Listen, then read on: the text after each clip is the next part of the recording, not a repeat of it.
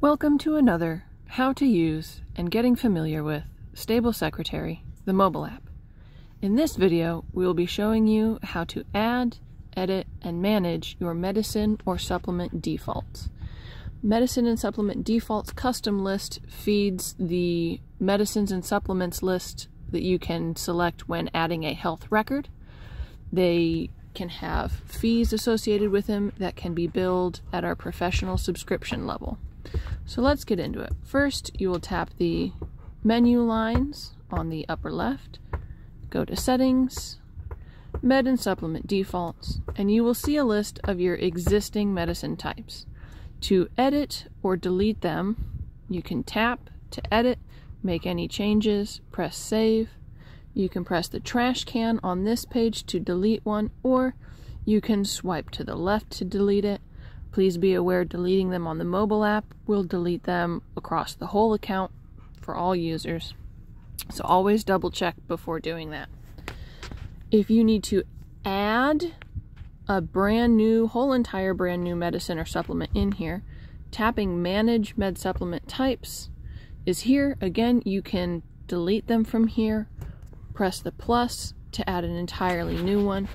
Let's say you need to add omeprazole. You have a horse with some ulcers that you're going to give this to. You can add a pharmaceutical name. You could also put the actual drug name. For example, we call it all Equiox, but the drug name is Firocoxib. You could do something like that on there. Press Save. And you'll see that it gets added to your list. Press the back arrow.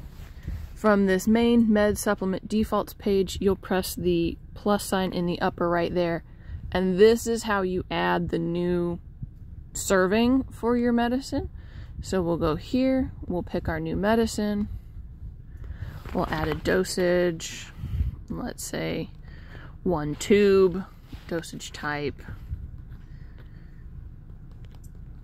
paste it in mouth, because we'll put the tube, administer it the regular way. You can add a cost if you're billing for the medicine itself. You can add a service fee if you are charging for, your staff to be doing it or what have you. You can add any special comments, maybe feed the horse cookies, trick them, put it in their food instead of in their mouth, or only in their mouth, or 30 minutes beforehand, whatever you have to do. Press the save, and then you'll come down and you'll see it is now in your list.